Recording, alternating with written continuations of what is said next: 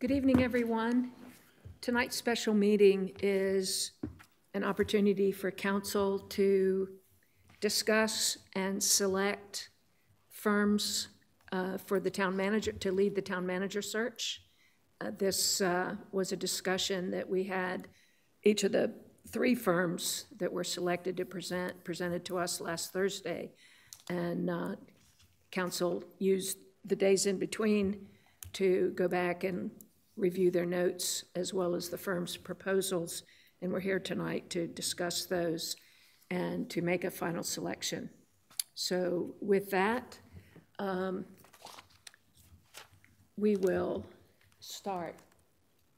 John, let's just lay out the discussion, the thoughts. Sure. From my perspective only, we had three excellent proposals. There are some differences which are more than nuances between and among them, including cost, method, etc. But they're really firms that appear to be at the top of the market, firms that are extremely competitive, firms that will serve our needs. So the project tonight is to pick the firm that fits our needs best, that we can identify as delivering what we need, a quality candidate in a reasonable point of time at a reasonable cost to us, and hopefully that will be the beginning of literally a new era in terms of our management team. So that's the context in which we're meeting. I will note that in scoring the written proposals, it's pretty clear where people were originally, and I suppose the question is, did the presentations change anything in that order? And my scores were very close, within several points on the top three. So they were in a different order, but they were the top three that I had identified. So I'm very comfortable with this discussion. Terry?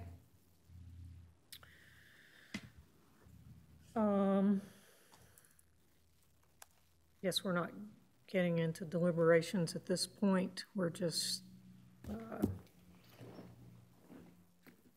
general comments. Just general comments.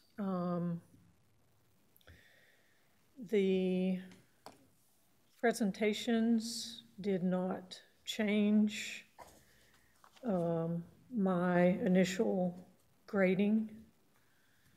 In fact, they reinforced my initial grading. However, one of the three search firms was not in my top three, and they did nothing to better my opinion in their presentation. Bill? I've said ever since we've heard from the search firms that Mickey Mantle, Willie Mays, or Hank Aaron make a pick, you can't go wrong. I think we had three good firms, made three good presentations. I went in thinking that I preferred one firm, and I came out still in favor of that one firm. It was just good presentations. Bob?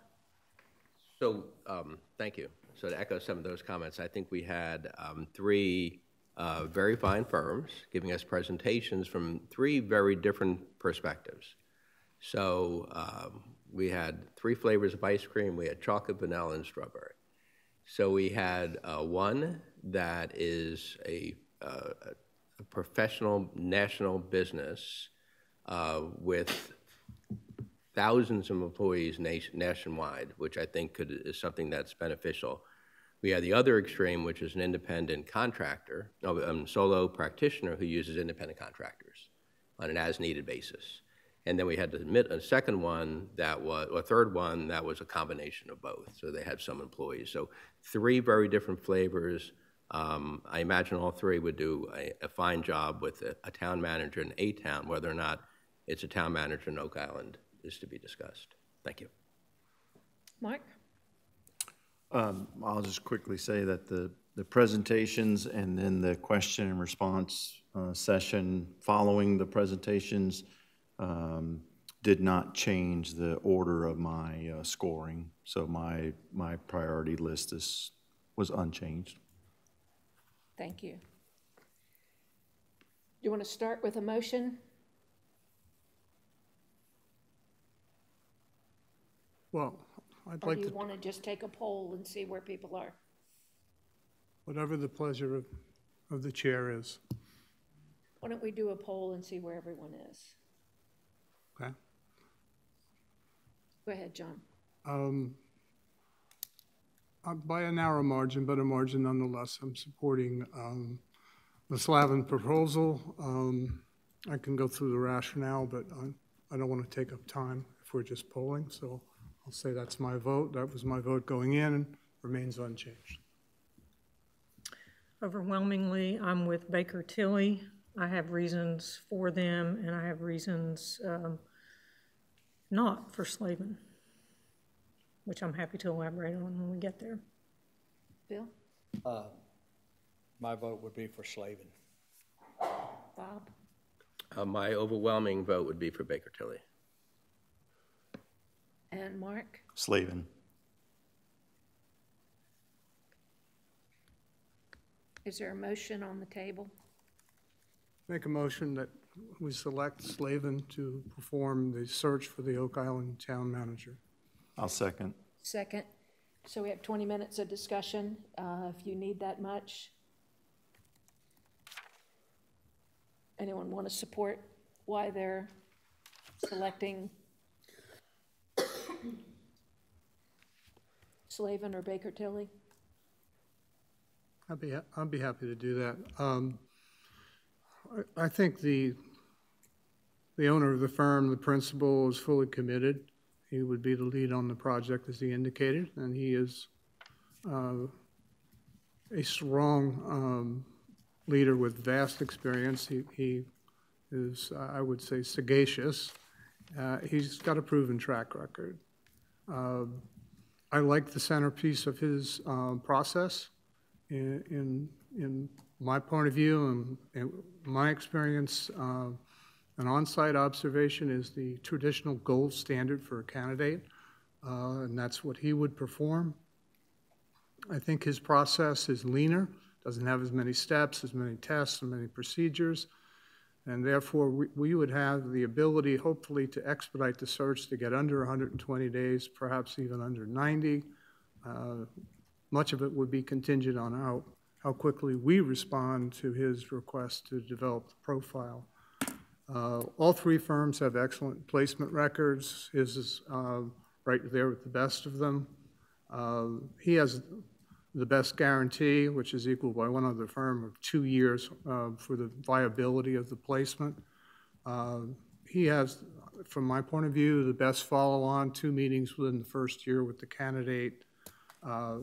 He is the most economic firm at 24.5 versus 29 plus, but versus 26 plus. He did commit to a hard cap of 24.5. So for the above reasons, I liked his written proposal. I liked him. I got a sense of sincerity and commitment from him. I think he will deliver for us. And I think that we need to accelerate the timelines, not extend them. He seemed to signal that he would be comfortable with that as long as we provided him with the initial launch point. So I'll stop there. And Thank you. Terry or Bob, do you want to speak for Baker Tilly? I'm prepared to speak. I heard things quite differently than my colleague, Mr. Bach. So perhaps it was just the way we interpreted what each of us heard. First thing I would say is that I hope that 120 days versus 90 days is not the determining factor, because, and if I'm wrong, I will acknowledge that I was wrong. But based on the climate that we currently have, the number of towns in North Carolina that are looking for town managers, I think it could take us significantly several months to find the person that Oak Island is looking for, unless we're willing to just take whoever walks through the doors. So I didn't let the timeline of 90 days versus 120 days sway me. They all seem to indicate that they would advertise for 30 days. I think that's the important part. I also read Slavin's expenses differently because they gave us a hard cap of $24,520. But when I read the first paragraph about expenses, it says the client pays direct costs for all necessary consultant traveling. And they also told us that they intend to do on-site interviews. So they intend to go where the candidates are and interview them. If I'm reading this correctly, that could be another $15,000 to $20,000 expense added on to their $24,520. That's a question I have. It concerns me that they are a small company and that they contract people out. I was concerned that the 2.5 pages of experience they gave us only had 4 3 manager selections that they have done since 2021. I'm like, what have you been doing since 2021? We're not seeing the fruits of your labor. On the other hand, Baker Tilly provided us 2 or 3 pages that actually started in 2021 and come currently. So they certainly have placed more candidates. He admitted that they didn't have much coastal experience. He named off a few places, but apparently they weren't important enough to put into his proposal because we don't see them in his proposal. On his warranty, again, I interpreted that differently. Gives us a 2-year warranty before they will come back and solicit potentially the town manager that they placed with us. According to what I read by Baker Tilly, they never come back and solicit a candidate they've placed with you. So I don't want to hire somebody and 2 years later, Slavin comes back and says, oh, here, we got another job offer for you. So I just, I couldn't buy into that. Those were the reasons that I didn't find favor with Slavin, and I'll let my colleague, Mr. Chulo, talk about Baker Tilly when we get there. Bill or Mark?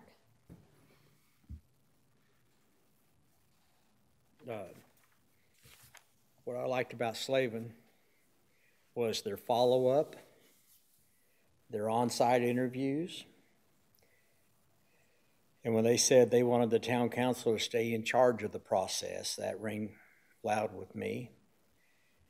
They made it clear they don't want to be bogged down with surveys and questionnaires and one more survey and one more questionnaire, that they wanted to get on with finding a town manager. The surveys, the questionnaires, the analytics, that ends up taking several months, which I think would be uncalled for. Lastly, when asked about beach towns and coastal towns, I think Mr. Slavin named many and satisfied my curiosity on the coastal towns. So I feel good about that vote. So I made some notes, and I don't want to reiterate anything that Terry talked about. So 5 years ago, all 3 of these firms could have been a good solution for us, for a town manager search firm. With our explosive growth and development in the past 6 years, I believe we have outgrown 2 of these firms, Slavin and Development Associates. With 10,000 plus year-round residents, 160 full-time employees, a $60 million budget, we need a search firm with a national presence, a national network, and national credibility, so we can find a senior executive as our next town manager, and Baker Tilly can bring this to us. In 2023, I founded my own consulting firm in the wealth management space. I was a one-man show. I knew my limitations and what I did best. If a prospective client asked me to take on an engagement which was larger than I thought I could do, I would refer the engagement to another consulting firm. I would not bring in other independent contractors from across the country to take on this engagement with me. I know my limitations. I'm a bit concerned about the approach that Slavin takes to assemble a team and support for each and every engagement, oftentimes different individuals. He has no employees, just 1099 contractors. I see this lack of continuity as a disadvantage. I believe dedicated employee support, including project lead for the entire search firm, is paramount. I suspect online candidate meetings will be very awkward for the senior level executive we're seeking, and I expect some very qualified candidates will absolutely not want to have those meetings. I'm most impressed with Ann Lewis and Baker Tilly. She has the experience as a project lead, the background presence in national network that we're seeking for senior executive as next town manager. Having lived in Northern Virginia for 30 years, I'm very familiar with Baker Tilly and the reputation they enjoy on a national basis. Though I do not know Ms. Lewis, I've never worked with her directly. For the search for a new town manager, we need the best firm we can get. Mayor Bill and Terry have invested many hours in this process and have turned over many stones. In my opinion, Baker Tilly is the best of the best, with their fee structure being number 2 of the 3 presented. And regardless of who is chosen tonight, Town Council will drive this process. We will not let the recruiting firm drive the process. You're looking at the folks right here at the dais that are going to drive this process. Thank you. Mark? I really don't have anything to add other than what John and Bill have already said. I'll add one thing to their list. I thought it was really interesting that they also do ongoing site visits after the candidate is employed, a 6-month and a 1 year. So I thought that was interesting that they come back and check on the candidate here in the position at 2 different time intervals. So. Thank you. Any other comments from council? I have a question for my colleagues, Mr. Martin and Mr. Bach, because you both mentioned it. I'm curious what you view the benefit to be to have Slavin come back up to 2 years later. We will have hired a town manager. We will be under contract with a town manager. What is a firm going to provide us that we haven't already learned or that we haven't already discovered? Either we made a mistake, or I don't see the benefit of coming back 2 years later. I'm curious what you all see. Well, if I may, respectfully, what I heard Slavin say was the on-site would be restricted to the top 3 candidates, the finalists after they were selected by town council. And that is within his cost structure as I heard it. I also heard him in response to one of the other concerns when we said we are extremely hopeful we'll find someone who has coastal experience. He read off half of Florida as his experience, so he clearly has done work in coastal communities. I think the advantage to the immediate question, the firm is committed to the success of the candidate selected in our environment and is willing to come back and confirm that success and work with that client, not just once, but twice in the first year. All 3 of the firms, to their credit, said, if you choose counsel, we will help you conduct the final interview, we'll suggest questions, we'll sit down with the candidate and work towards a set of expectations. If you choose, we'll take your criteria for success and your prioritization of issues and work with the candidate. That's all well and good. I think everyone's going to do that. What was distinctive is that Slavin was willing to come back twice. I would presume his follow-up would concern those items that we have presented to him and to the candidate that were shared mutually. And I think that's value added. And I think it will help, entering a new position. And as Bob said, in an environment which is dynamic, which is changing, we want to provide as much support and independent eyes on the candidate as we can. So, because we evaluate the candidate and we hire or fire the candidate, that's a different level of support. And I would see it as non-threatening, but I would see it as supportive. No, I would agree with Councilmember Bach and his comments. That's the exact same logic that I'm using in regards to the return visits at 6 months and 1 year. I'm not as concerned about the visits after the fact. You know, it's window dressing to me. What I'm extremely concerned about is the on-site visits during the recruiting process. So this gentleman with another independent contractor or two is going to shadow a prospective candidate for a half day in their town hall. And he is going to say, I'm a management consultant or a town, whatever wording he used. I just watched it again this morning for the second time. And how uncomfortable it is going to be for that executive. And I really think, having been a corporate executive, I think a lot of potential executive managers at that level are just going to walk away saying, I'm not interested in that. I do not want anybody coming in here and potentially undermining my relationship. I haven't told anybody I'm leaving, and all of a sudden I've got this person who's shadowing me for half day. It's going to be awkward, and I think we could potentially lose really qualified candidates by going through the process. I agree. I think it could cost us candidates. Well, it will certainly winnow the field. I'll say this. In my 25-year career as a school executive, if you want to consider superintendent a school executive, that process was applied to my candidacy twice. So, yes, you're right. Some candidates are going to say, no, I don't want anybody to come in here. I don't want anybody to know anybody. Make phone calls. Here's my list. They give you a list of people, and they're narrowing who you call. I've been in a situation where they not only shadowed, they brought a team in. They polled students, they polled teachers at random, and interviewed them. So unless you're really committed to getting that job, yeah, you're right. It's going to be a little uncomfortable, and you're probably not going to do it. But I want someone who's willing to go through that process to get to us because they value Oak Island that much. And yeah, you do learn a lot about the person, about does he inform, does he prep, or does he say, here's my environment, here's how I interact with people.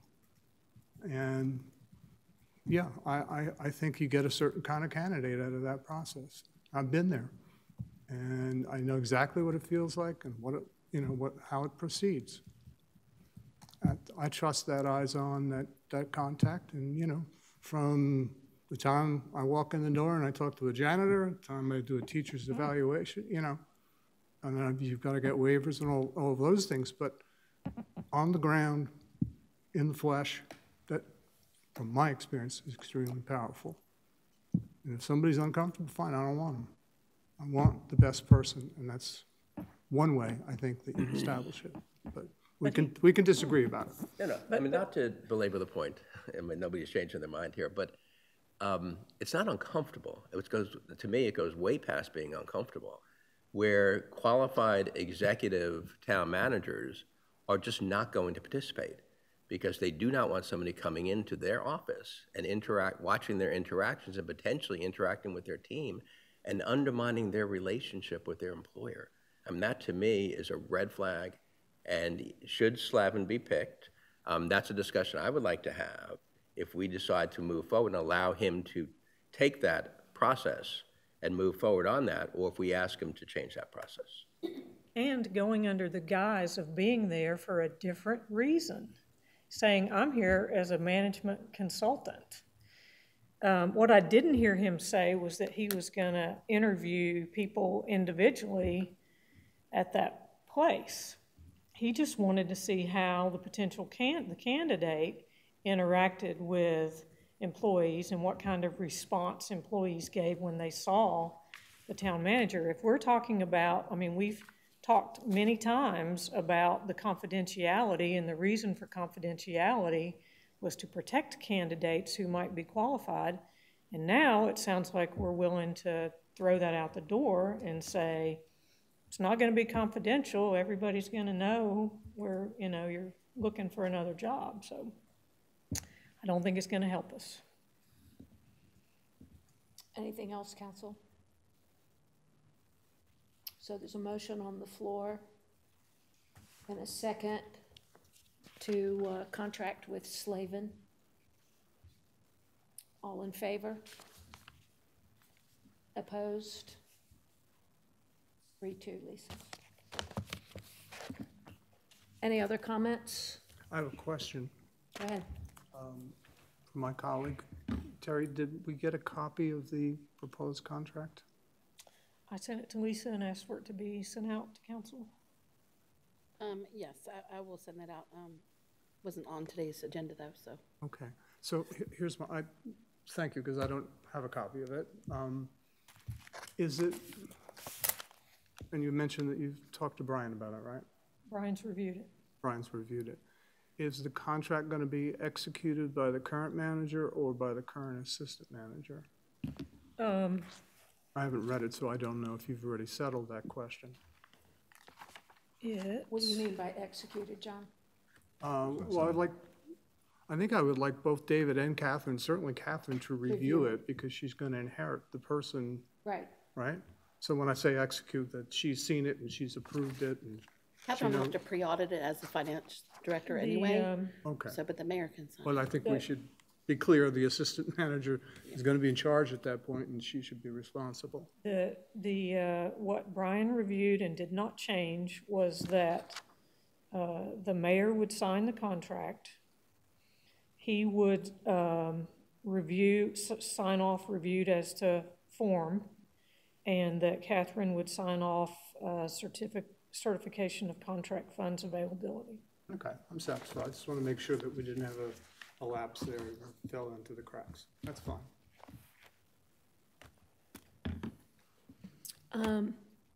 That concludes our business for tonight. And The motion to adjourn whenever you're ready. we've got time slots to sign up for the prep for next week's meeting. Lisa has them for you, Mark, if you want to. Yeah, we'll talk after the meeting. And with that, do we have a motion to adjourn? So moved. Second. All in favor? Unanimous. Thank you, everyone.